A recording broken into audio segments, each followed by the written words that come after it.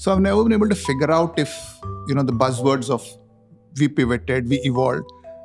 To say we didn't pivot, we didn't evolve, whether good or bad signals, right? That's only time to tell. I don't even kind of particularly believe anybody external can judge on this. But a couple of facts of BillDesk. When we started in 2000, beyond the philosophy we discussed, we also did one more thing. We said BillDesk would have no defined hierarchy for people in the traditional organization sense and no designations. 23 years later, we still stick to that.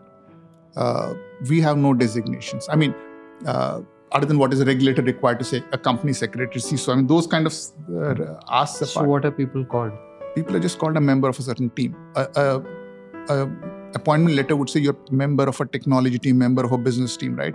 You could be a member of a team with a, let's say, 1 crore salary. You could be the member of a team with a 5 lakh. Your appointment letter will not read different. Your designation will not read different.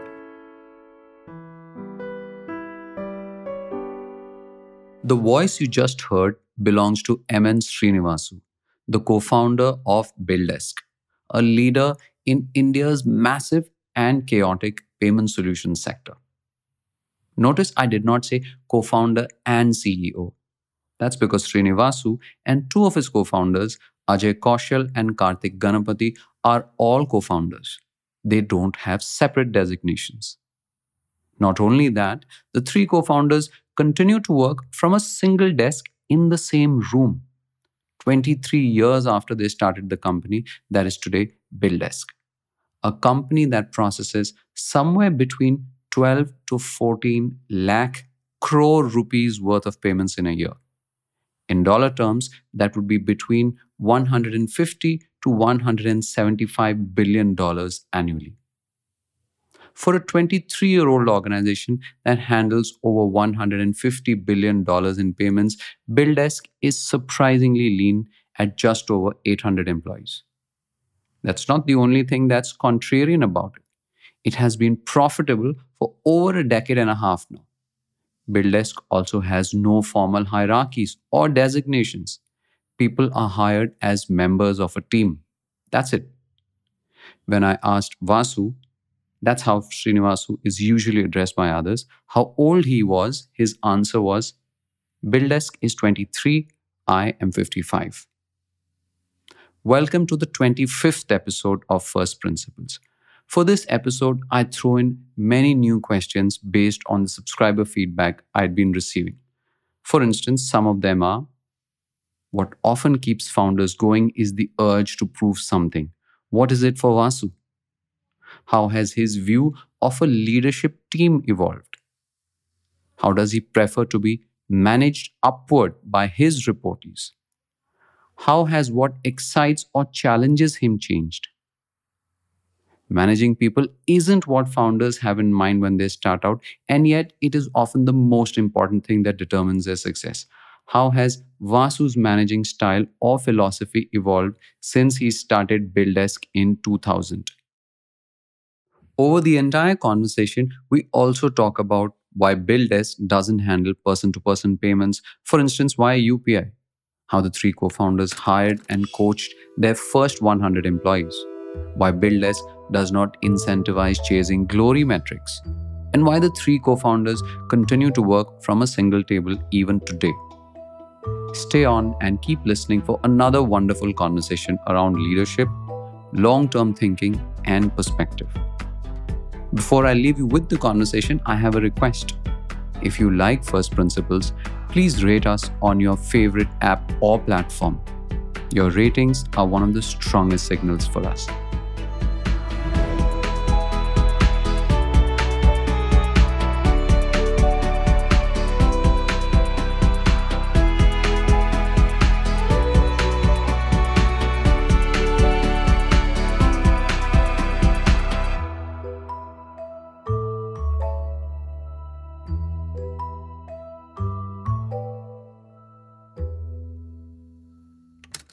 Vasu, it's great to finally be able to catch you after all these months of us exchanging messages and emails and texts. Thank you for being on the show. Oh, I hope this will be interesting. I'm sure it will be. I just want to start with the company's name, BillDesk. How did it come about? Because it came up, you're a 23-year-old organization now. And the name itself, BillDesk, I think reflects what you set out to build, but not necessarily perhaps what you are today. So do you want to tell me what BillDesk is and what was the reality that led you to create it? There is a long story and the short story. I'll go with the shorter version first. The name of the company is India Ideas.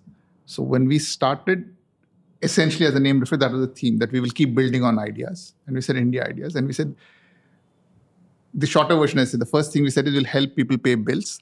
We need a name that clearly reflects the purpose of the platform we're building. And BillDesk became a very... This is 2000 when you started. 2000 March. Paying bills, do you want to tell us, why was that a problem or an opportunity that the three of you saw? So what we set out to do wasn't about people paying bills. What we set out, the three co-founders, was we said, we see an opportunity, which is essentially India transforming, world trends of technology, internet. These are the broad vectors of change that were happening. India had, I think, less than 50,000 internet users at that point in time. So it wasn't a... This is during the .com... post. We were working in Arthur Andersen at that point in time, and we kind of quit our jobs in the middle of 99. By the time we got relieved of the roles, it was the end of 31st December 99. World was perhaps going through a .com. India didn't have any. India still hadn't seen the big exit, which happened later. But we didn't think of it as a .com. So if you look at it, there was nothing we did which focused on .coms, eyeballs, which were the driver's metric those days. We looked at purely as, however much of a misnomer it is, internet as a technology, as to what does it do. What we were more familiar with was what was happening in India, within that in particular financial services and banks. So we saw an opportunity saying, look, India is going through a change. Contextually, you had the private banks that come up. So, and there was pressure on the non-private banks, so to speak, the public sector banks, to kind of transform. And they were in the throes of transformation. You had Infosys as a big provider of platforms for banking solutions. And in our earlier avatar, as part of the consulting role, we'd been working with banks, and we had some understanding how they were all thinking, which was essentially that they would go from being physical branch-based accounts to full technology platforms. And technology was being seen as a tool, as a way to reduce costs, as a way perhaps to reduce the branch-led presence. Somewhere that was the thought. Where we came from was more of an India context to say, whatever you do in India, technologies in the first phase can never be a cost reducer. It will only increase costs. Second, you can never eliminate jobs using technology. It doesn't work for India. So we said inevitably there'll be a point in time when people investing in technology, the banks, would look at how do I get ROI from what I'm doing. And that is the thesis which we set out. So when we started in Jan 2000, this is the only premise we had.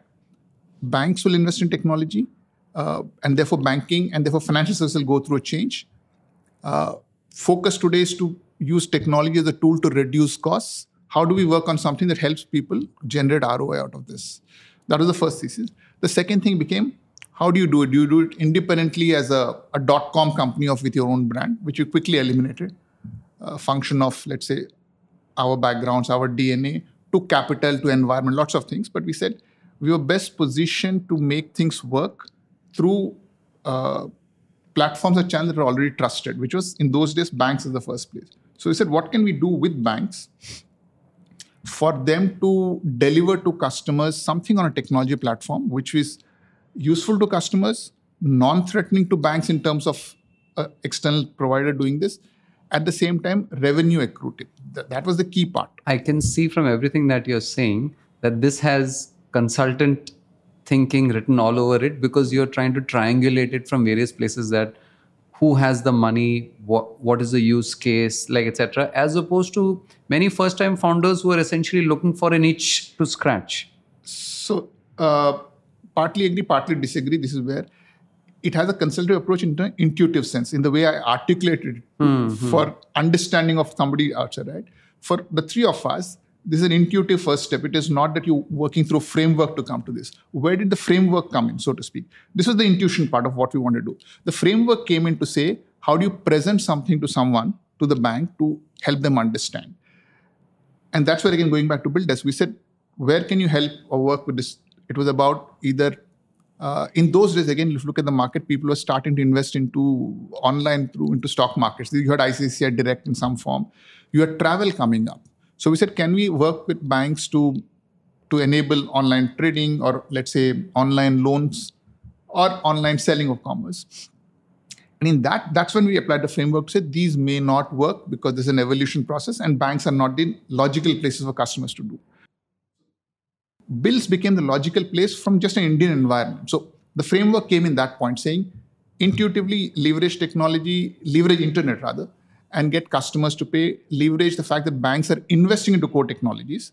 And the product fit was more of that framework to say, if you start with bills, it's something which is which is important for us to say it's something that doesn't threaten a bank, that enables an open partnering opportunity rather than a vendor positioning. And that's how it started. Do you remember what was the first bill that was ever processed on your platform?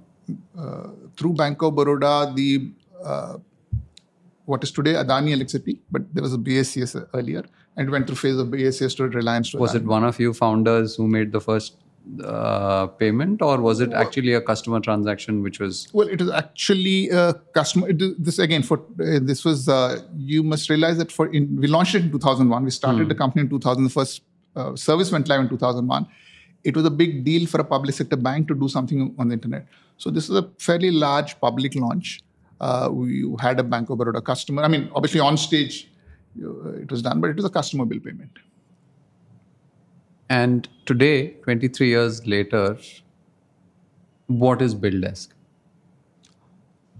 The core to BillDesk is still that. It's about enabling people to make payments through channels that they trust, through payment modes that they prefer or that they own, and to whichever entities they want to make a payment to.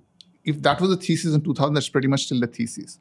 What has widened is, so to speak, the canvas and let's say our identification of the trust points. We initially began with banks as being the sole custodians of the trust, to then saying, no, even a large merchant, an LIC can be a point of trust. Customer will go to an LIC channel and say, I will make this payment. And I trust LIC that if I'm making the payment, it will go through. From there, it translated to the larger merchant entity, saying if customer went to a private entity and made a payment, they're likely to trust. So that canvas has changed. The range of payments has changed. Nothing to do with us, but how India has evolved and market has evolved. The customer base and the depth has changed.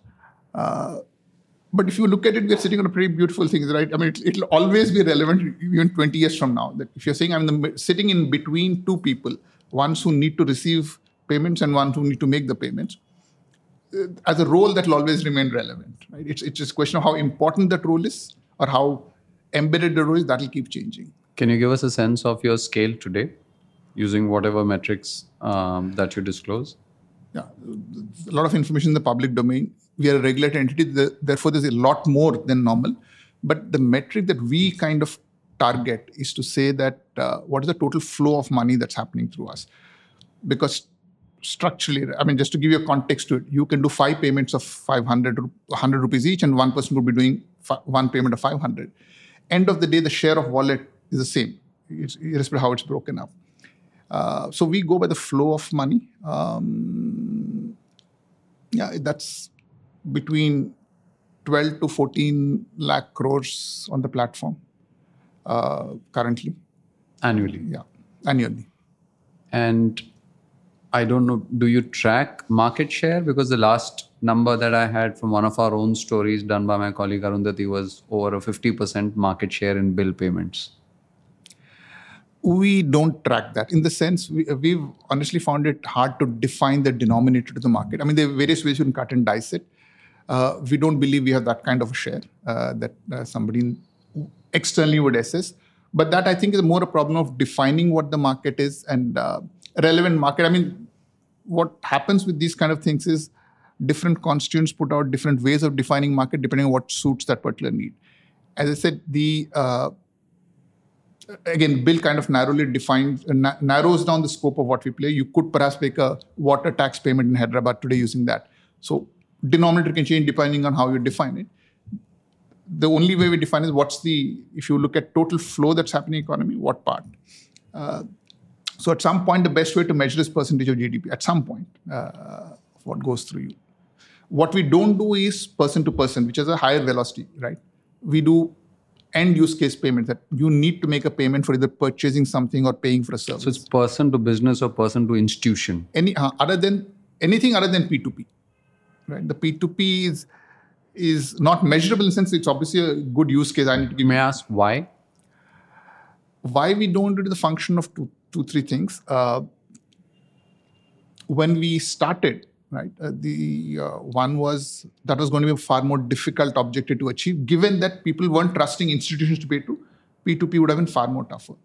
Second was the factor that dispute resolution in P2P is finally a function of how people are self-disciplined. You can't keep going to courts or tribunals.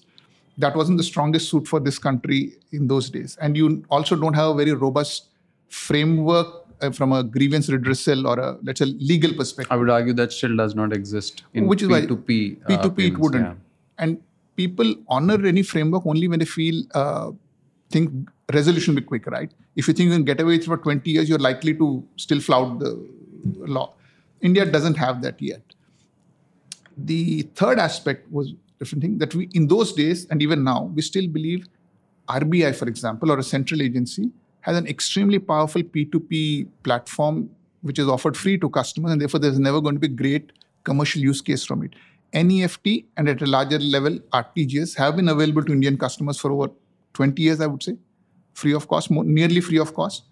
And that's P2P. I mean, we didn't see ourselves doing a better job at a platform level, and therefore it made sense to focus elsewhere. How does BillDesk make money? How does it earn money? You talked about the flow that goes through you.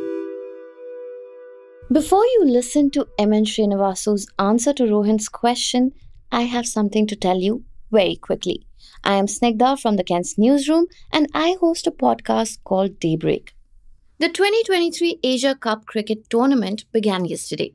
And if you go just by news reports, Disney Star is going to earn anything between 350 to 400 crore rupees in ad revenues from it. Now, considering what happened with IPL, it does sound like Disney is doing pretty well, right? I mean, it seems to be making up for losing the IPL digital streaming rights to Reliance's JioCinema. And irrespective of all this, if you go just by the number of paid subscribers, Disney Hotstar is the leader of the Indian OTT space, even now. But OTT is a complex business, especially in India, and just having the largest subscriber base is not really enough. And the story of Disney's decline in India is testament to it. The way the OTT giant is headed, it almost seems like it is making space for Jio to take its crown away. To find out all about it, tune into the latest episode of my podcast, Daybreak. You'll find the link in the show notes of this episode. Thank you for listening to us, and if you like our audio offerings, please subscribe, rate, and follow on whatever podcast platform you're tuned into. And now, back to First Principles with Rohin. So, what we believe our platform does is render a service primarily to the person who's receiving money, right? You need to receive money from 1 million customers. So, 1 million customers also need to make a payment to you, but the value we are rendering to the person who's receiving is in that sense higher. So, we charge a fee of the person to whom we are delivering this service. That's the... How big is BillDesk today in terms of, let's say, employees? BillDesk itself is about 800 employees, give or take a couple of years, 800. Oh, wow, that's for the quantum of payments that you handle. That's not a very large organization, especially in these days when we are talking about startups that have thousands and thousands of employees. Is this by design? Very much by design, but while even as I come back to it, there are different philosophies of how you build company, right? In today's times, or in the, let's say, last 7-8 years, it's been an easier approach to build companies by throwing money and people. Fundamentally, if you're building a business, you look at what resources are available, and how expensive, how cheap they are. in the last few years, time has been the most precious commodity. Money and people have been easier to come by. And success and failure have had different connotations. So it's okay to kind of build something, hire 1,000 people, doesn't work, fire them or let them go and move on. For us, it didn't work then, it's unlikely to work now because it has essentially two philosophies. One, in terms of, are we that kind of a people or a business who kind of believe in saying, let's take a shot at something and see whether it works or not. I think we more come from a depth of, we have an understanding of what would be needed. It might take time to win that game, but we are more, I think, long-term. Just as a DNA, we are more long-term, more institution building, more lasting. Building something lasting is a natural way of doing things. And that, by definition, means you can think through stuff. That's one part of the business. From a people perspective, the focus has always been, we were building a business in a domain that didn't have experts or any prior kind of, there were no other companies. We were among the first to start. So you kind of have to train people to get there. So to that extent, it's easier to say, we'll get good people, train them, empower them, give them enough freedom, whatever, all that, give them enough work in the way they are interested in, which then kind of eliminates the need to have 5 people doing something. One person is, people inherently are capable of doing a lot more if they're invested into what they're doing and if they understand what they're doing. If they're operating in the periphery, then it's like a siloed bit. But we've always had a different philosophy there. You've been profitable for over a decade now, right? 15 years, I would think, 15, 16, yeah. During that time, you've also raised a significant amount of risk capital, venture capital, private equity, etc.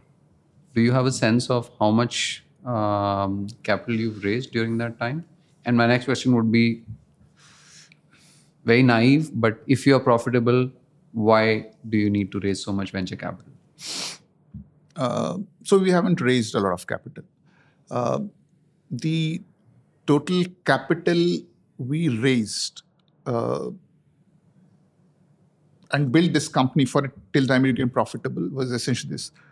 Let me express in rupees because dollar terms keep changing. We raised a total of 2.5 crores of equity in 2000. I mean, over a period of 3-4 years, but in that, from the same set of investors, we raised about 2 crores of equity and 2 crores of debt.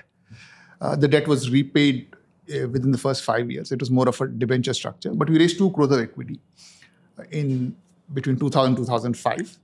In 2005, we raised what was then $7 million, but in today's terms, about $3 million, right? About 30 odd crores is what we raised. That is the only primary capital that was raised ever for us to become profitable. So the risk capital or the comfort capital we raised was the 30 crore. The company was built on that 4 crores. 30 crores was the capital to lie in an account to give comfort to employees saying you will get a salary. And for us to have the comfort saying we can promise that. And if thinking those days was the moment we needed to dip into it, that 30 crores is when we kind of have to start getting cautious about are we doing the right thing about the business. So it was built on that. So this is the total capital raised in the first decade. In the last 7-8 years, as some of the early investors exited, right, and newer investors came in, they needed to have a certain ticket size to invest.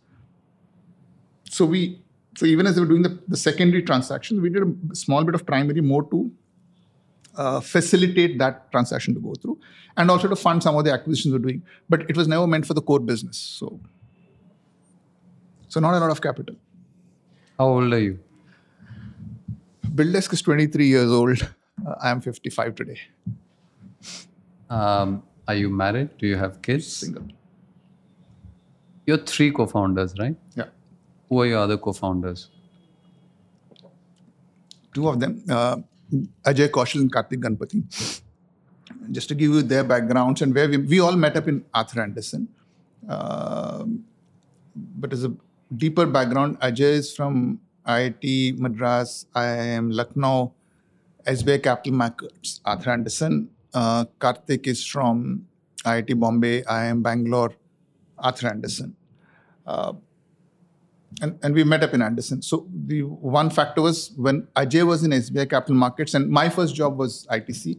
I did my BCom from Madras University, then IIM Ahmedabad, then I joined ITC. So both Ajay and I have had the pleasure of working with Karthik when we were on the client side, and Karthik came in from the Anderson as a consultant. So we knew him in that sense. But really speaking, I joined Anderson in 1999 April. Ajay joined a little before that from SBI Capital Market. We met up there. So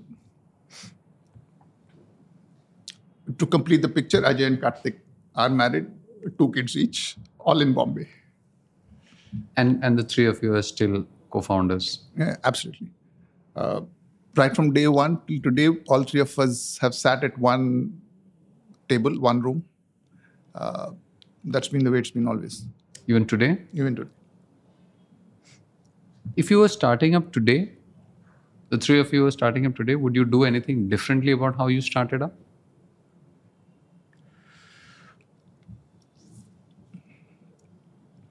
I know it's a odd question because so much has changed as well, but still. I think philosophically we wouldn't do too many things different, which is to say, if I were to just take us as being the age we were when we started and starting off in today's environment of a slightly more mature market in terms of those core vectors,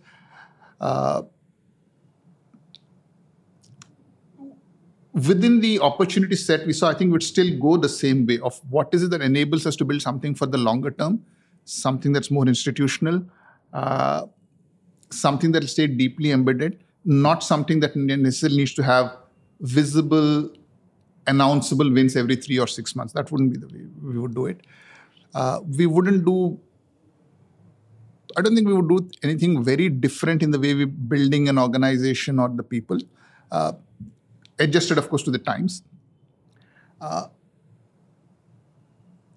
We would be careful about the kind of quantum of money we would raise and how we would deploy it. I think our orientation to core things wouldn't change. That would be much tougher today, right? Because back then, I'm assuming a reason for you to be frugal was also lack of availability of significant capital. And today we don't live in such times.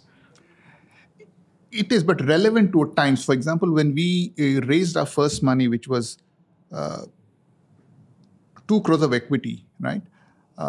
We selected the institution we wanted the equity from, which was SIDBI Venture and BOB. For BOB, this was the first ever equity investment they did. And SIDBI Venture had a venture fund, but it was in its first year of venture investing into startups, right?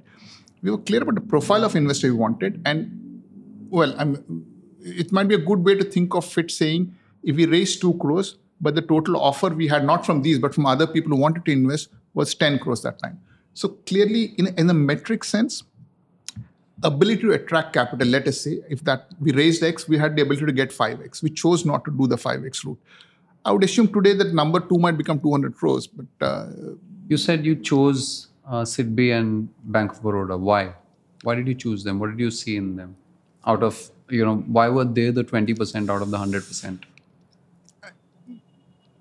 I think two reasons.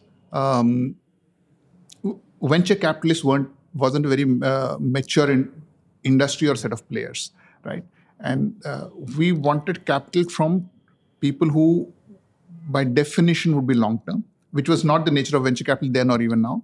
Second was we knew we were getting into payments, which was broadly not regulated as payments, but within the regulated industry of banking. And we wanted that the kind of partners we get as equity also reflected that seriousness which we were building the business and somewhere benefit from the trust that get implicitly ascribed to us because those people trusted us. Those are the key reasons.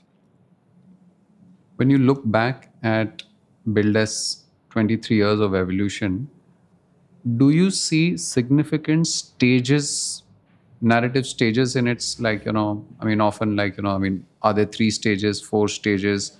Do you look back and see the story in your mind in chapters? In a sense, yes, but not so much from internal happenings, but let's say external, right? The one way to think of it is 2000, 2009, when there was a certain kind of market where India still wasn't vibrant from an internet perspective. Payments was not a business. Payments was something that somebody was flirting with from banks and merchants' perspective. And from a regulatory perspective, this was not even on the radar, so to speak, right? That I think of it as phase one. 2009 is when RBI first came up with some degree of regulation and an act. The Payment Settlement System Act kind of came into play. So I look at that as the start of the second phase, which is broadly 2010 till maybe 2016, 17. And 2016, definitely the start of a third phase, which is the coincides with the India focus on digital agenda linked to the post-demon period, right? So I would think of it in three phases. Of course, the third phase has been, you can cut it down to multiple ways. There has been the pandemic, there has been UPI, so many other things happening in this third phase. But broadly, if I were to think of it, I would think of it in those three. What phase are we in today? So, let's say the last 1 year or so. I think for India, pandemic had a couple of things came together, whether by design or accident, right? You had demonetization happen. You had GST happen, which effectively was an attempt also to shift the informal sector into a formal sector. And it had its own impact on small and medium businesses. You had UPI starting in and around the same time. And then you had pandemic, which kind of gave wings to UPI, right? Simultaneously, around this point, it also coincided with a couple of things, which is competition on marketplace-wise, couple of consumer internet companies believing they should play in this terrain. And in that sense, we're looking at players like, let us say, PhonePe, GPay, or a Paytm, essentially focused on consumer internet and consumer technologies, but platforms, India gave them the platforms of UPI and other things, which made it easier to get into payments, right? Otherwise, they're fairly difficult business to get in. So all this came together to get to one end place which is today that digital payments are extremely easy in this country, right?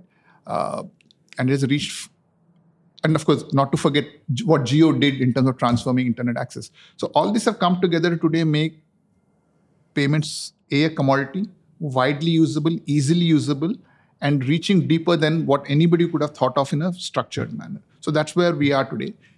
Layered on top of this, or rather ring fencing all this, is the regulatory mandate around it, saying the most popular methods of payment need to be mandatorily offered free. UPI and RuPay, the debit are free. So that's the construct of the environment we are today in. Coming back to you and your co-founders, you work out of the same table, but I'm sure you have different areas that you look after. How did the three of you arrive at a decision on who does what, and has that evolved over time?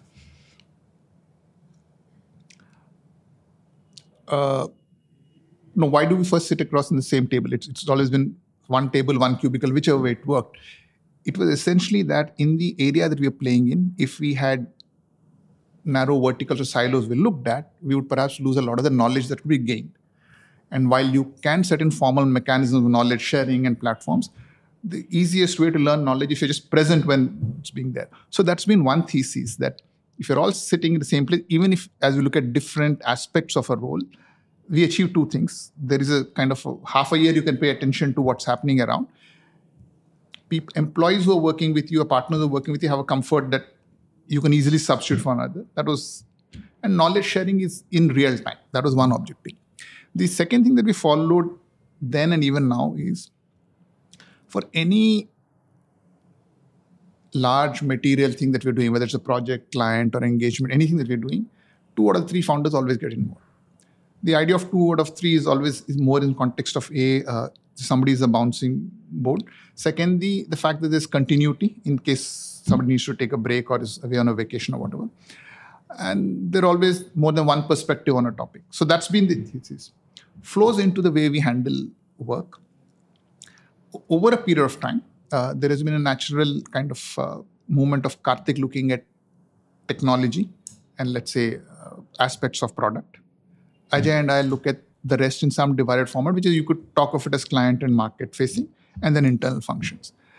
That said, we would have a fair degree of substitutability vis-a-vis each of us, amongst us, to take over any other function, to alternate functions. So you're sort of like a hybrid between the 3 of you.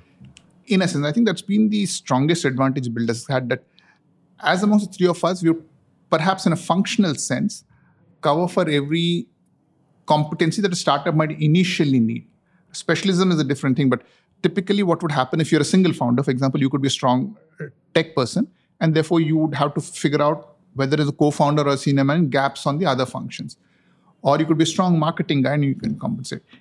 I think in the times we started, as among the three of us, we pulled in all the necessary initial skill sets, I would say, to be able to. We talked earlier about, I think in a different context, about how whether time is a valuable resource or capital is a valuable resource or people are a valuable resource, right? I want to stick with time for now. And your time, which I'm assuming is one of your most valuable resources, probably the most valuable resource. How do you think and plan your time on a daily or weekly or monthly or quarterly or even an annual basis? How do you decide what to spend your time on in the context of BillDesk? I think it's interesting that you added the phrase in the context of BillDesk, because should I remove it? No. I'm just giving you you're right. Time is limited. It's a context of in what context one sees it, and to what one believes in the larger philosophy of life. So I come from a perspective: time is limited, whether for everybody in terms of the lifespan one lives in, and what do you kind of set to achieve in that time. That's, let's say, a personal philosophy which you obviously bring into play at every place. To that extent, I don't think of anything as being a milestone, that this time one needs to achieve anything, other than the one philosophy that in the time that's available to you, what are the things you're doing to arrive at your true potential of what you are capable of, right? And therefore, to me, there are no milestones to say this needs to be done in 5 years of life or 10 years in life. It's about realizing true potential. That's a personal philosophy. Obviously, when you apply it to a corporate context or this thing, in a working sense, you have to ascribe milestones, say this is what you want to do, allocate time. And that changes over the course of any organization. What you want to do in the first 5, 7 years, 10 years, 15 years, that changes. It's obviously dramatically changed over the last 6, 7 years, given the change, particularly in the framework of what we operate in both market and regulation.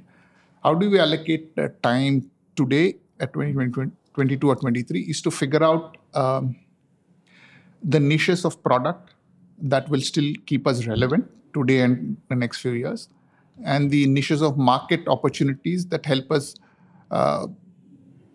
still be profitable. Because these are the core things that Could you break this down to perhaps a weekly scale or a monthly scale? Like, how does this, what do you do on the niches of product or market? So very honestly, on the time frame of week or month, nothing changes for us, right? Again, you need to get the context that we are into the 24th year of our organization, right? So in general, our perspective at any point has been, what is it that we do which is going to be relevant 4 or 5 years later? It's never been about what do I do which kind of first to market in 3 months. That's never been the way we would think. That if we say this is an opportunity set, what is sustainable in that space? And good or bad, it's again a matter of how one thinks of it. Good or bad, we are not driven by a need to be winning the laurels for being the first, right? If there's anything we're keen on, it is that we win laurels for having built the most sustainable thing, right? So honestly, we don't think of anything on a week or a monthly time frame, other than what is driven by an execution need at a point in time. But if you were thinking more from a organization planning or anything, we would just say in this kind of environment, what do you do, which means you're still going to keep going at the same pace over the next 2-3 years, not broken on it.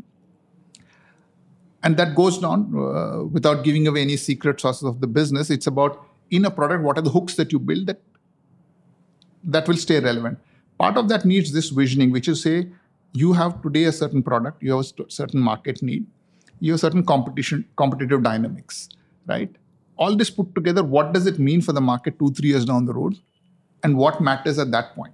So that's how we would typically think. So if there is, let us say, a new variant introduced, purely on a payment method, let's say on a cards or on UPI, a large part of the market is focused on saying, can we be the first ones to announce that we've built this feature and we are quick to market, see we are great on the platform, right? Where we would interpret that is, if this is going to be there and this is how market will play this or competition will play it, what does it mean in terms of potential 3-4 years down the road? And what aspects of that will, because finally at the end of the day, today, payments has become a commodity.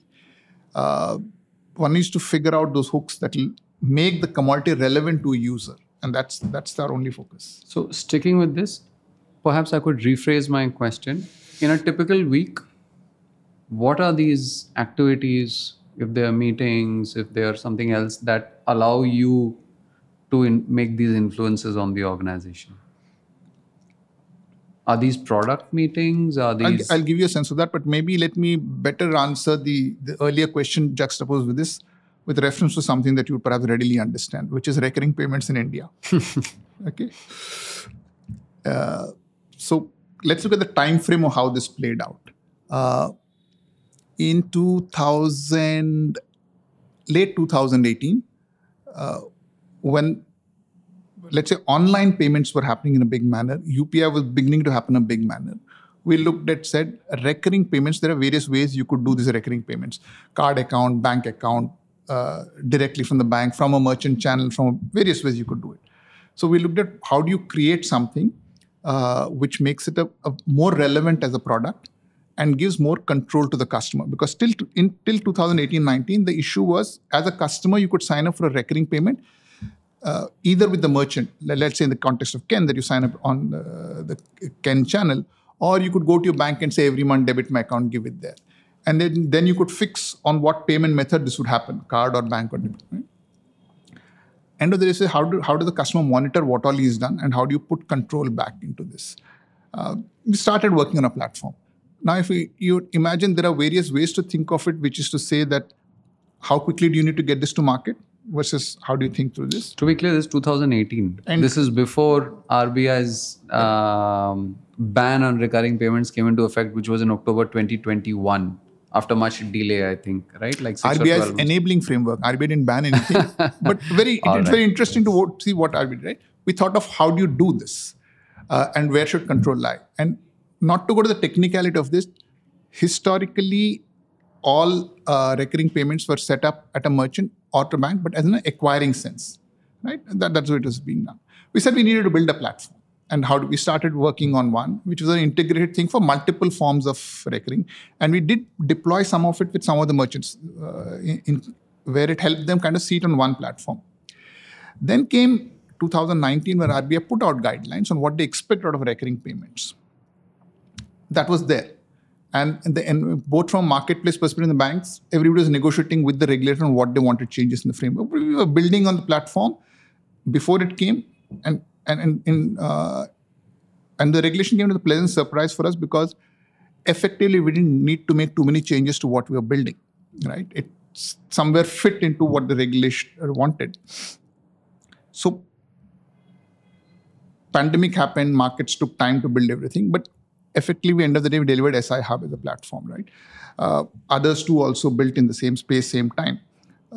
Cut to 2023, I would like to believe SI Hub is the most relevant platform that's there, with most issuers connected on it, and a majority of transactions in the marketplace happening on the platform.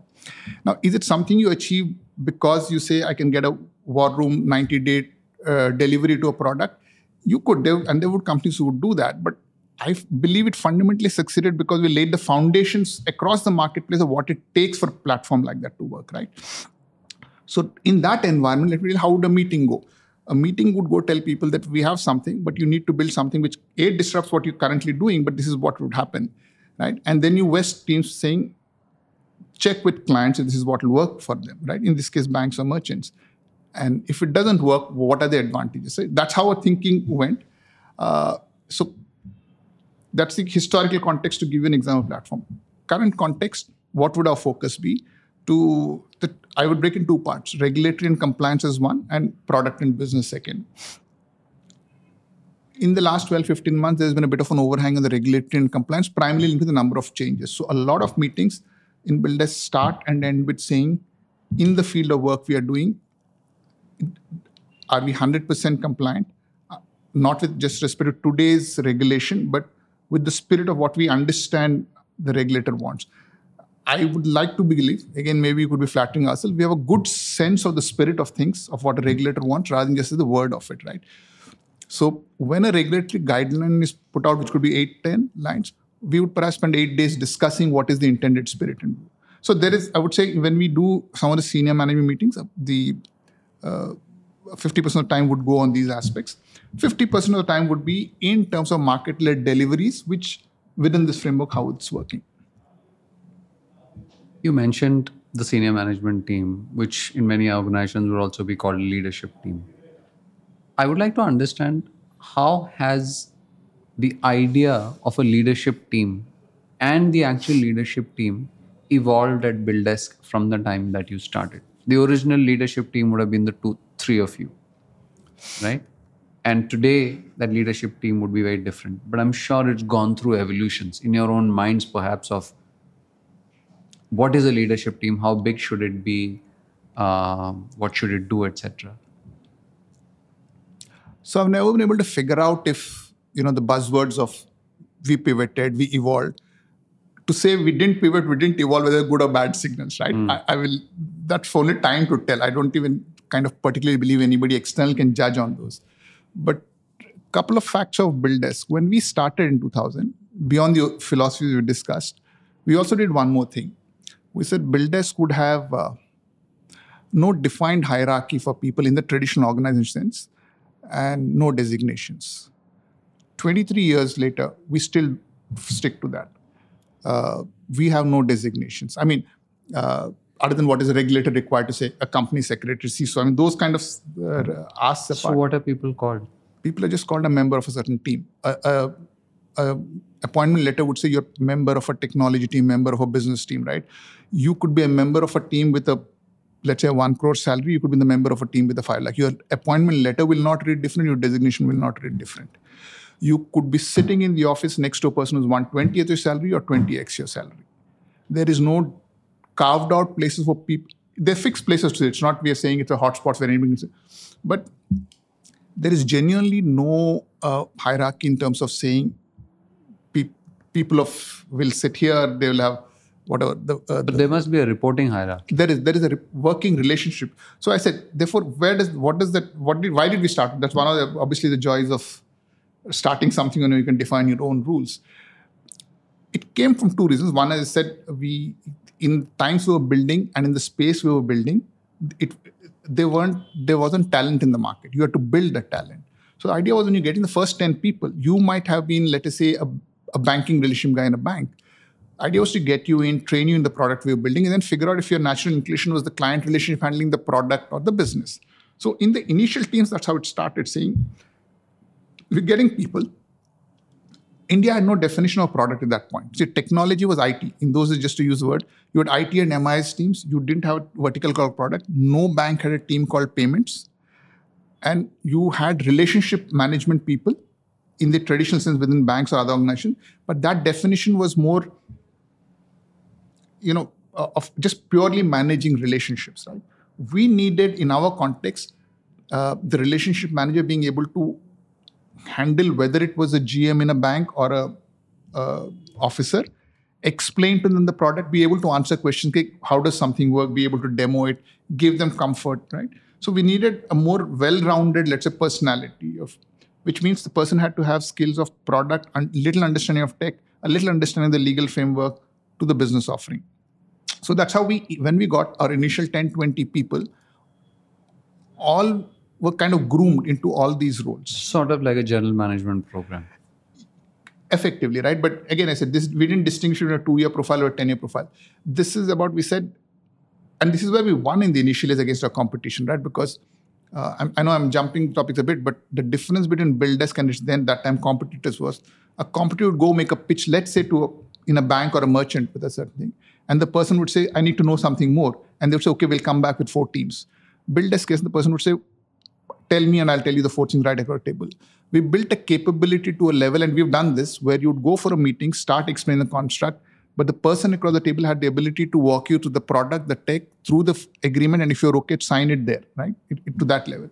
So that's how we built it. That's how people remain. So in many ways, you're also trying to create more founders. Because typically founders are these Swiss Army knife skills kind of folks, right? Where they can do client conversations, build a product, understand customer success requirements, etc., and all that. Is that what you were trying to do? To be very honest, I don't think we would have articulated then that were even now.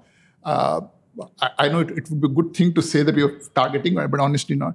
What were we trying to do? We said that we were trying to build an organization. At that point, we didn't have an idea of how many people we would need. We just said it can't work in a new territory with us. You may as well build the resource base. We saw that as part of a response, saying we need to train 10 people in all ways for them to deliver the best for BillDesk, also for them to figure out what they're good at.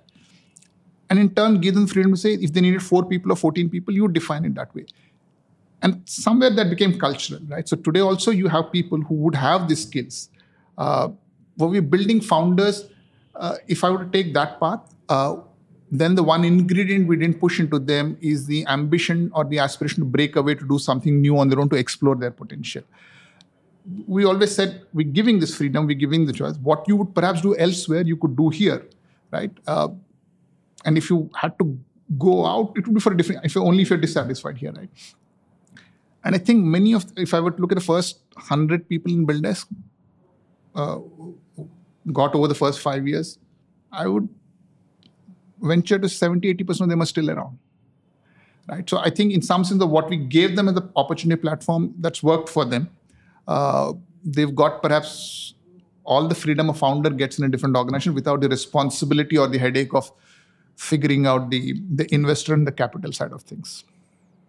To come back to my question, so therefore, the leadership team or the senior management team, what does it look like at...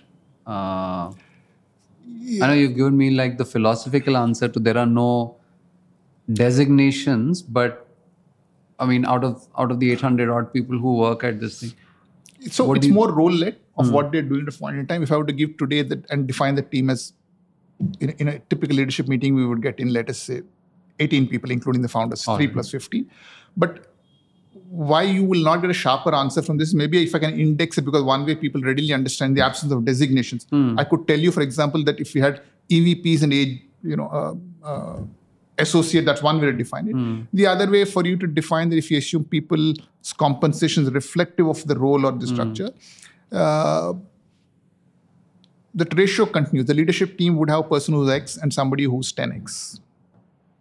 So it's not from that. So if you're saying in a certain function, so that leadership team would have people from all aspects, whether it is the business side, the product, tech, finance, HR, compliance, legal, everywhere, right? And clearly it would follow that some of the functions would not scale in salaries as fast as, let's say, tech or product in today's context. So at one level, that is that reflection. But but the leadership team typically would have 15 people who, if we had founders had a message for the organization to deliver, the 15 people are representing the pool that can convey this and make it work through the organization. So we get in people in the meeting who then have the ability to kind of take down a message or get something implemented. What are some of the markers of leaders at BillDesk? What kind of traits might they possess? Again, in a 20-year history, we've tried to build a team that possesses multiple markers with the ability to bring sharp focus to a certain marker at a point in time given market, right? But as an underlying thesis, the key marker would be, I don't know if I would define as stability and integrity, core marker, right? That seems to align well with a lot of the stuff that you talked about, BillDesk as an organization and how it sees the world. Right. So naturally, even the employees have to see the world in the same way. Correct. And if I have to add to it, right, it's because the structure that we have and the kind of, I would think of it as great freedom to reliance that we place on people. You can build some of things like, let's say, various parts, whether it's from a compliance, integrity, process. You build either through process or through people, right? We've tended to build that at some level through people, with processes being a second check, right? So it's not that if there's something that you as an employee are doing, there'll be 50 processes to go through, right? We would want to focus on the fact that the leader there has the right integrity. And I say integrity across various things, integrity in thinking to execution to financial integrity to various parts of it, and then leave it for them to build, right? So that would be the core marker, I would say. Second is patience. The third aspect you should know, I mean, again, consistent, no hierarchy to no. We also never had financial metrics as KRAs for anyone, right? Because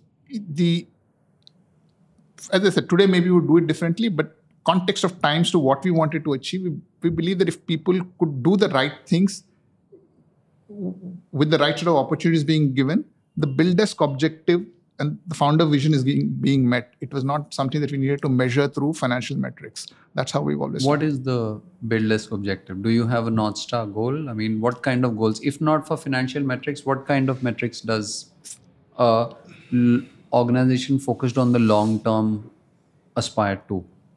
So when we started, we had a slide, which again, you need to think of in the context of 2000, when the market was where it was. We said our aspiration is that every digital transaction goes through a platform. It doesn't matter in terms of the materiality of which phase of it, that was it. That still is our goal, right? What has changed? The change since then, the market's dramatically changed in terms of payment platforms available to the consumer, right? So that obviously has a limiting factor. Second, there is a regulatory framework which will essentially ensure you cannot be the only platform doing everything else. So, but within the constraints of what the market-led constraint, let's say the framework-led constraint of policy or regulation, our goal is still that any digital transaction that's happening, you would want it to go through our platform, right? So identifying the trend that gets us there is important. And that still remains that goal. You said something a while ago that one of the reasons why the three of you started a business was to be able to set your own rules, right? While running an organization. What are some of the other rules that you've managed to set and stick with? I'll make a small correction. It was not one of the reasons we started. I think once we started, we realized that one of the joys of starting up is that you have this privilege of doing that. All right. I think it just make I make the distinction because, at least speaking for myself, right? I think my biggest learning ground was ITC, where I worked 9 years, right? 100-year-old organization, defined hierarchies to everything. But yet within that, I had enormous freedom to learn, to do my work, right?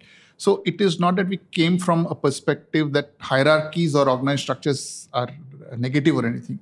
It is just that we all three of us in our own environments of growing up of work or even prior to that institutions, we realized that if you have, so to speak, the right boss and the right platform, there is great joy in what you can do.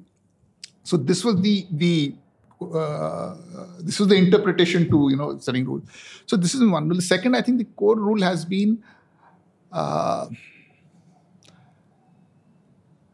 do what is right, and which is tested only against. I think highest it is tested is on the integrity of what we're doing and the sustainability. Everything else comes third, including to an extent of saying the financial success or the glory metrics. Glory metrics don't figure anywhere in our scheme of things. But these are the two. What does sustainability mean when it comes to evaluating a decision? Like, could you give me an example of because sustainability is, at many levels, it's an abstract concept. When you say it has to be sustainable, what does it mean? Are you saying it should not be unprofitable? Is that what it is? Is it something else? Sustainability, if there's a value being delivered, is one core construct. In a fast-changing world, can you define that? Obviously, the issue is about what period it will be. But when I mean sustainable, it is slightly, I think what I'm contrasting it against is the approach which says, let's experiment with this in a manner and see whether it succeeds or doesn't. Right? We could do that at some small delta things, but in a large thing, for example, we would again remember that we play in a regulated space. So what we're conscious of is anything that you put out can have implications for customers, for money flows, to various things, right? So it's not a place where you say experiment. And I'll give you one, let's say. So it's a deliberate, high conviction. Yes. I'll give you an example of it, of where it would get. So even during the COVID period or later, one of the most attractive segments to play in the digital market were all these digital merchants who came up. And you could think of them, the businesses they were doing, as being either digital lending, gaming, crypto, whatever, right? And believe me, they were super high in growth and super high in terms of profitability. But it's a conscious call not to do any of those merchants, irrespective of the appeal that a market-led framework would provide to say. You mean not to provide payment services? Yeah, for you're making a merchants. choice of merchants, right?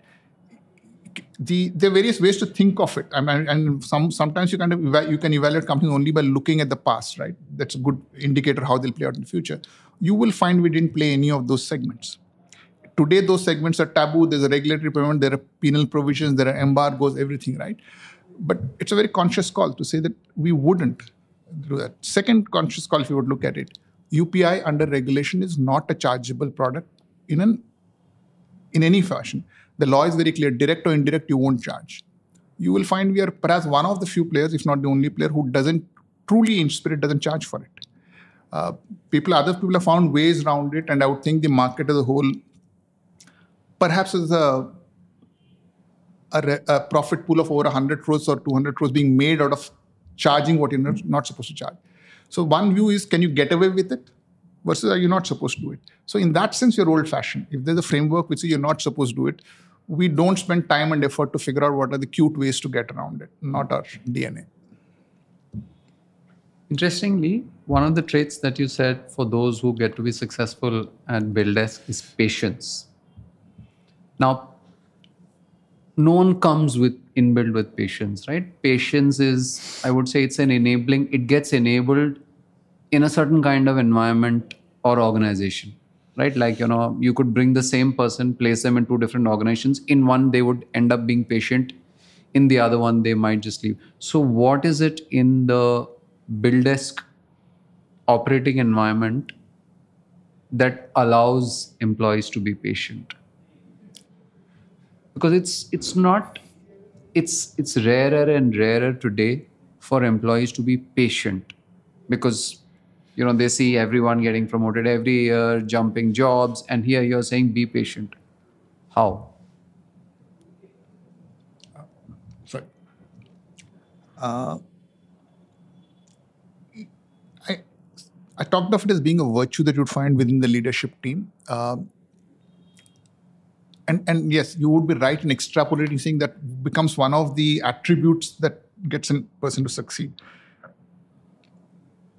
I think a lot of it at that level gets filtered in the hiring stage, I guess, that you're looking for a certain kind of gravitas to the person. You're looking for some terra. I mean, you can make out, especially at senior level, as to how composed, calm they are, how thoughtful they are in what they say or do. And I think there's some bit of a selection process that happens that we obviously get sometimes we do get it wrong, and that naturally gets filtered at some time. But yes, I think it's at that level. Now, does it work for all the 800 people in BillDesk? I would perhaps say no, but because it's very tough, the earlier discussion we're having, to assess that attribute in somebody who's fresh out of college starting. They are bouncing with energy. So there's a way you leverage that. But at a larger level, right, even for those kind of people, because you're not building for something which says, let's try it for a week, like a functional, doesn't work, we'll pull it off, which is more, again, if you look at the business, we are a platform that's supporting other businesses. You're not directly consumer facing. So there is no great reward or glory in saying, can I experiment with the functionality which gets 1 million likes or 1 million views and people can move out? There is no. So to that extent, that's, I said, therefore that's the quality we look for. And B, over a period of time, I think people who stay on are the people who like that aspect of the business we're building. I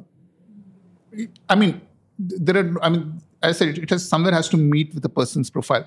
A person who's naturally has a different way of doing things or is happier to do with a different focus in terms of time length. That there obviously will be people who want to deliver something, see victory in 10 days, 15 days, right?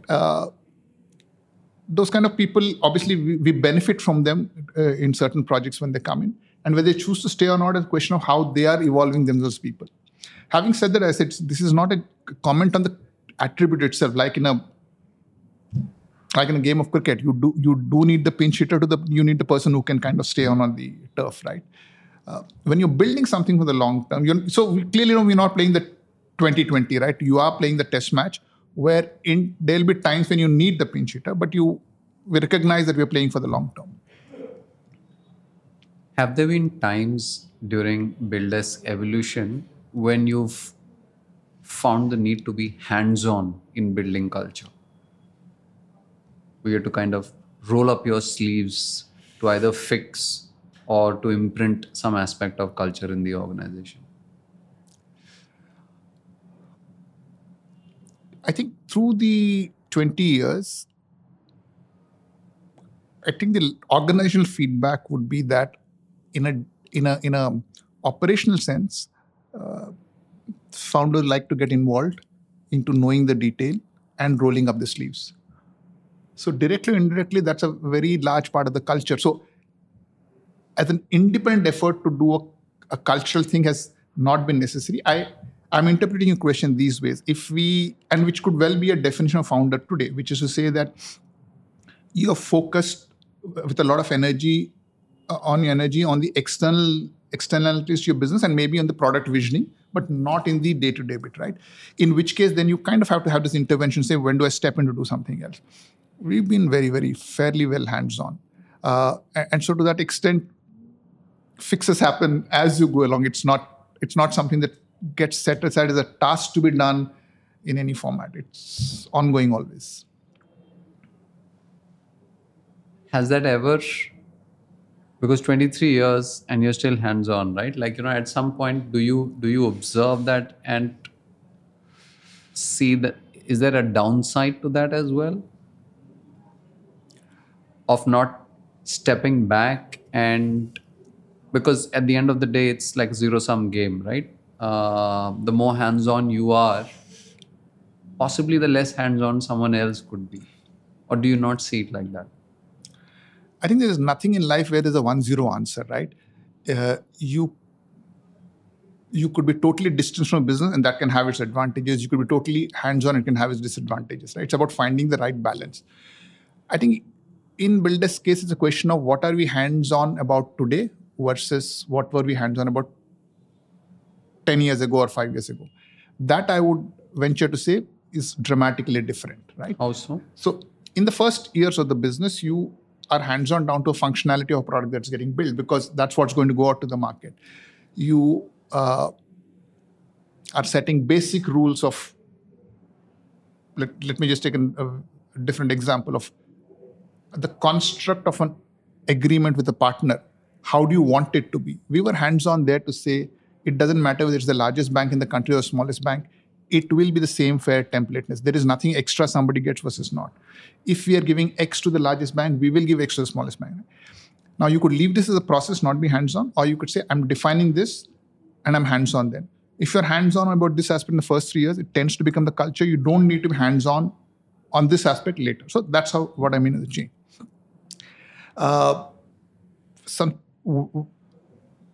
We are hands-on today also in what context? It would be that if there's a new thing that's happening in the market, a new variant, let's say to a UPI and a variant on it, understanding implications of it, opportunity set of it, to what can be leverages of it, we would not say 4 product teams go do a deep dive, come back to us with the presentation, right?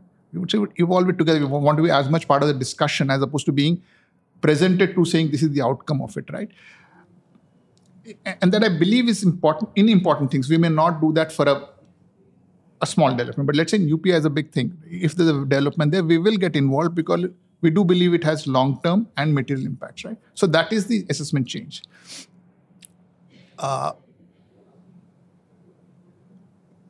Compliance matters. We want to be as hands-on as time will allow, which doesn't mean that you're going to look at every return that is filed, information goes. But if there's any small tweak of compliance, in understanding what it means for the company and what has to happen, we are part of that debate or discussion. So that, as I said, the philosophy is you're not missing on the spirit of what is intended. Left to, let us say, a larger chain, an important thing, you could play to the word of what is required, not the spirit. So we make the choice of where we are hands-on. I'll continue down the same path because you did say that there are things that excite or challenge you that you continue to work on today. What is it? I'd like you to expand on that. What are the things that continue to excite and challenge you on a regular basis today at work?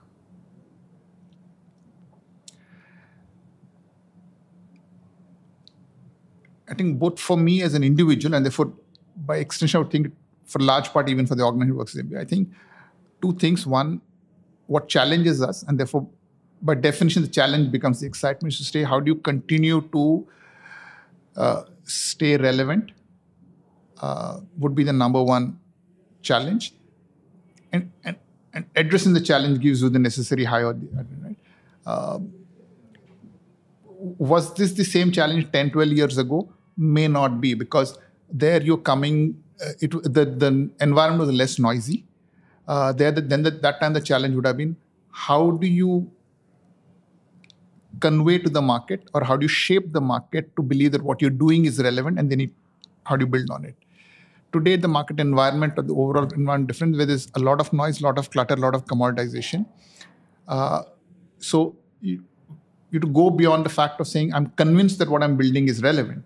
Because if the noise is so high that gets drowned, it doesn't matter whether what you're doing is relevant or not. So overlaying that over what we're doing, saying, what we want to do is to be relevant, but how do you make sure you're not getting irrelevant in the same period is structurally our biggest challenge today. And that's what keeps us going each morning, to figure that out. Switching back to starting to now, in most cases when people start a business, they don't think that managing people is why they're starting a business, but it turns out that ultimately the most important thing that you will do that determines the success of that business is how well you're able to manage people. How has your management thinking or style or opinions around managing people evolved since the time you started to today? What is your style today and how has it evolved? I'll go back to our history, right? As I said, I worked in ITC, where I think the whole market knows one of the biggest defining things to ITC is culture about people. In its history of 100 years, people who join leave the organization only when they retire, right? There's been, and I'm sure, significantly unconsciously shaped the way, at least I think. Similar to Ajay comes from an SBI Capital Markets, and Anderson was a very large organization which had a similar philosophies about people, right? So I think when we started to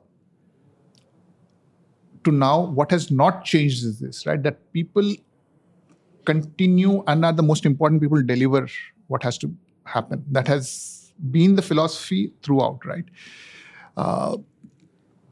The second factor has been for us is that we believe people have greater potential than they know when they start off something. And if you give them the adequate degrees of freedom and the platform, should they have the aspiration, they will bloom in the right way, right? That hasn't changed either as a philosophy. But we do see that, to your earlier point, we see that change. 10 years ago, somebody more willingly took those extra degrees of freedom to deliver, versus there is a change in people where let's say the next generation doesn't necessarily want all those degrees of freedom in the way we think of freedom, right? Their degrees of freedom might be different about where they work from, how much they work on. They're happy with a narrower profile of work. Whereas 15 years ago, a person was more greedy about a wider range of work. Those differences exist. What has changed, I think, is this that... Sorry, Vasu, I think I'd like, before you go on, you've hit something which is very important. And again, as someone who comes from the same age bracket as you do, and I must ask you this, right? This is a very significant change because you talked about back when people of our age started careers, You were hungry to get more responsibilities, and if you could do whatever you did to somehow get more work, that was an achievement, right? Because otherwise, right, to now where it's seen as this is my job, and I'm of course overgeneralizing, and this but if you're building an organization today, you still need to find those talented, driven, ambitious people, because that's where growth happens, like you said, right? Like, when people try different things, when they do more than what they think they have the capability for, is when they truly grow. So do you have any advice for younger or even mid-career professionals on how to approach professions today to maximize their odds for success in the long term? No, I might have advice. It might be not many might find it relevant to absorb it today, but I do think the fundamentals of what works haven't changed. Now, let's look at what has changed between, let's say, 20 years ago to now, to your point, right? A person who's playing the role of an employee always looks at the environment and says, what does the environment recognize as success and how does it reward me, right? And we must recognize that when you look at a younger generation of people who are stepping in, they are not defining the environment. They're stepping into an environment that the previous generations have defined. So today, if we find ourselves in a certain, let's say, work culture, we need to recognize that culture has been set by people who are possibly in their late 30s or early 40s, right? It's not been being defined by the 20-year-old to 30-year-old. So when we look at people who are in the 20s and 30s saying this is how they're working or what they are doing, we need to recognize this is what the 35-year-old plus is rewarding them or not, right? So if we have to find either merit or criticize that, one needs to look at that generation from a just age perspective. I think for somebody who's starting life at work today in the early 20s, the only advice I would have for them is from just staying relevant to whatever they have to do. Constant learning is the only way out for them today, of a higher need than it was there for the previous generations. Second, there is absolutely never going to be a substitute for attitude and hard work, irrespective of technology changes, evolutions, what you get rewarded for. What has changed is the cycle in which you can find the reward, right? There is certain rewards that might accrue to you in 6 months, 6 years. But if you were to think of having to work, enjoy work, and do work, these two things still remain the core. How do you prefer to be managed upward by your reportees? Interesting question. Let me just think for a bit.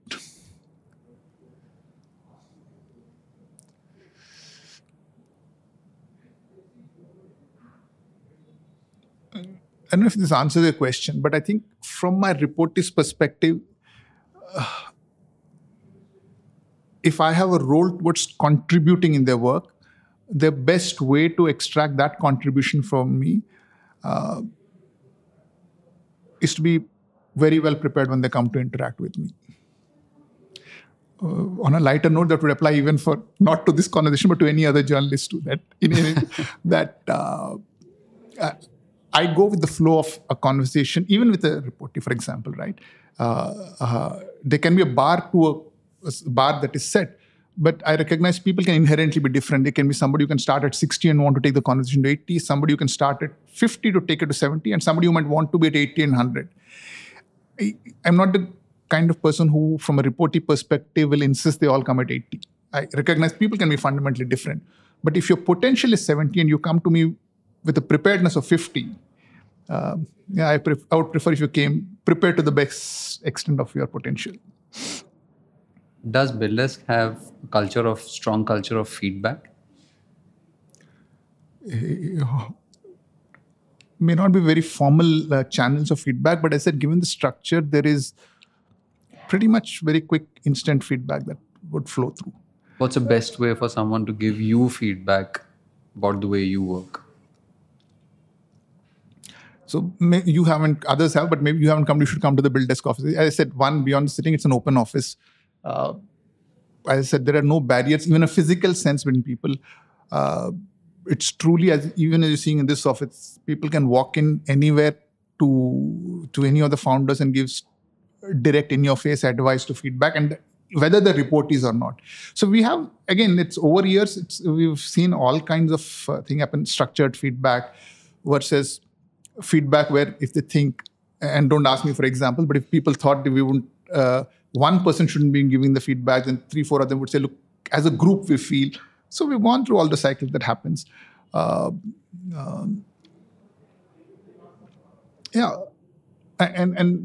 We've had extremely junior employees come up to give feedback. And this is one learning maybe I should anecdotal, but one learning from ITC. When I first joined ITC, and I was 22 years old, incidentally the posting was in Hyderabad. I would get into office by about 8 in the morning and work till late. And the director who was in charge of the business, who was on the board of ITC, also had the habit of being in early, had an equally important trait. He sat right at the first desk to the main door of the office. So there is no way you could kind of bypass him and go versus ignore one. Why did he do that? That was a great learning. It made him extremely approachable, right? People who came could see him, acknowledge, there would be eye contact. And he encouraged, you come in late, you'd say, if you're not in a tearing hurry, do some work, sit and chat, right? So that's one thing that I think unconsciously seeped into the way we work. Come in early, stay till late. So different sets of people always have the ability to approach you and talk to you. With the benefit of hindsight, what would you advise younger founders starting up today on some of these things? And I'll start with the first, building products.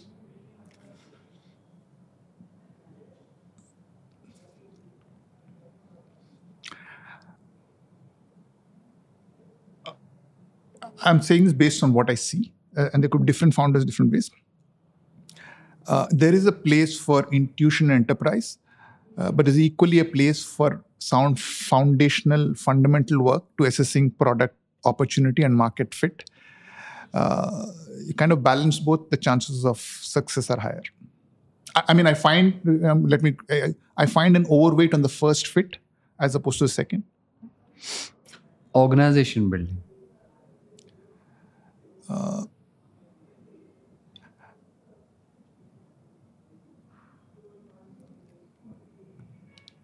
High integrity, good value systems cannot happen unless you lead from front and articulate it. It is not something that will happen in the background or unconsciously. You need to state it. You need to state what defines it for the organization, what you want. You've said high integrity multiple times during this conversation. In a parallel universe where you were not operating in a regulated sector, would these values still be as important to you? And if so, why? 100%. But here is what I think at least shapes for BillDesk and the founders, right? Value systems often are a function of how you've been nurtured, which is essentially family, education, institution, maybe if you worked elsewhere, those parameters, right? Otherwise, other than if it's hard-coded in your some chromosome or DNA, it's not. It's essentially where it comes from nurturing. But in a larger sense, and I think that is when you're building something in a community or a society, you need to do things the right way. Because if you're doing something which is going to scale, which is going to be important, and then it's going to be material to society, at which point it has implications beyond just the financial or commercial success of what you're building. It has to be of relevance into that ecosystem. You do not want to live in an ecosystem or a society where which is not based on these fundamental things of what traditionally one defines as good values. They can keep kind of changing because that's no way to live life where it's based on a bad value system. No way to live life. And earlier on, when I'd asked you a question about spending time, you caught on to the fact in the context of BillDesk. So I'd like to switch over to a larger view on life. What are your weekends like? That's changed a lot over the over. So this is now what, my 34th year of working, right? So it's significantly changed over the years, and somewhere it keeps in tune with age, interests, environment. Gone through the phases where weekends meant a complete break from work, meant moving away from the location you were in.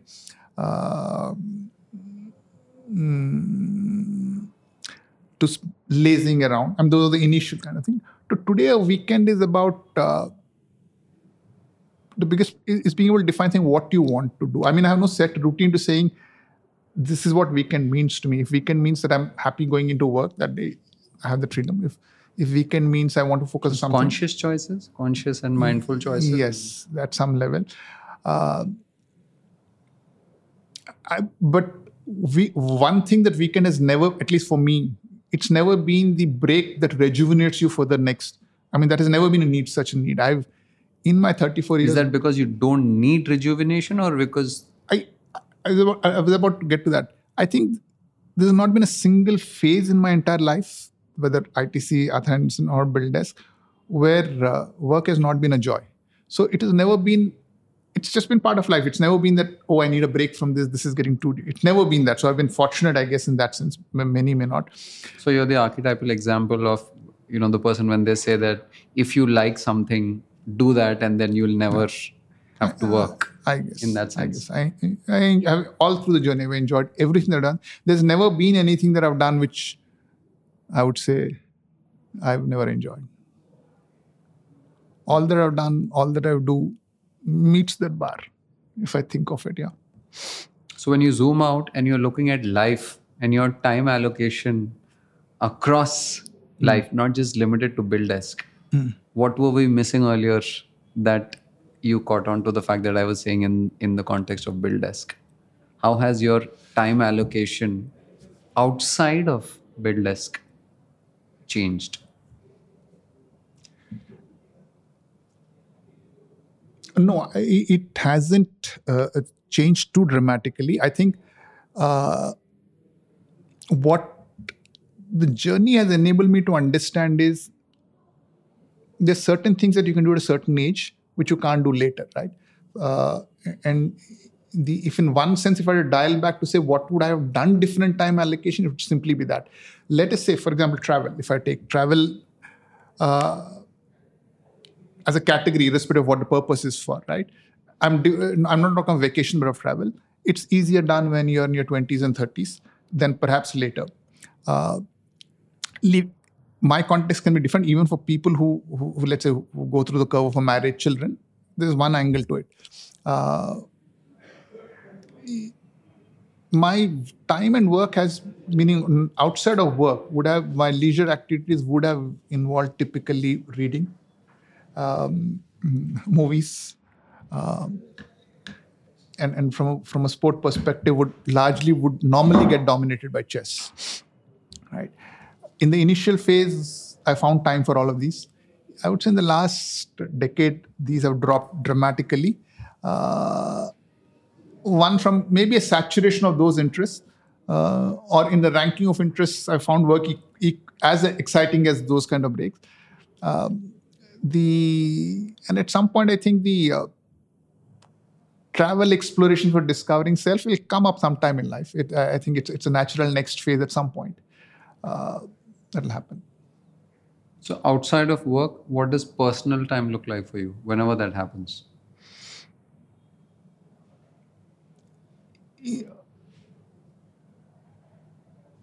Personal time would is a completely it's a different, I guess, weird space. Goes back to figuring, why am I here to? Will I be here again ever? What does it mean? Where does one come from? With those areas. So I wouldn't say it's not introspection. It is more about that would be seeking and learning, because introspection may get there. I don't know the answers to that, but it would be more in that range of philosophers. Why are we here on this earth? Has there been a recent book? You said that you've lost touch over time. Yeah, nothing in recent time. I mean, Honestly, no. I mean, there would have been a point in time when I would have been reading close to 2 to 3 books a week, finding time. Last decade, I would say almost zilch. Any knowledge I might have, anything comes secondhand from somebody giving me a spiel on what they found interesting, which is, as I said, however, I believe what I experience.